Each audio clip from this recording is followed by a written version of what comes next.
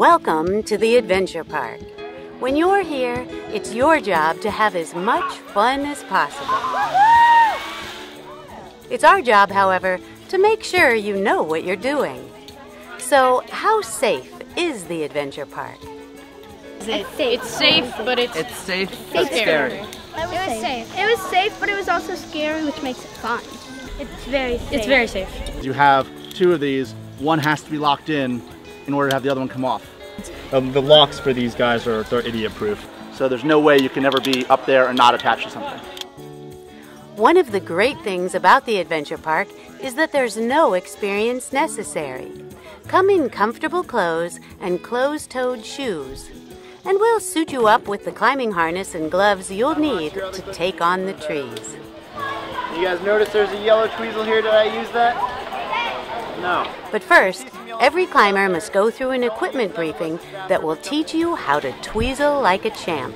Okay, so one of these is locked and one is unlocked. Only one can come off at a time. This one's locked. So you take your unlocked one, bring it over here to the tweezel, you clip it onto the line, and you push in at the bottom. Then that makes this one unlocked. And this one is now immovable and locked. So now I bring this over onto the safety line, and I move around to the next element. So they always have one of them clipped on at all times, no matter what. It can't fall off because one of them's always locked onto a line. Make sense?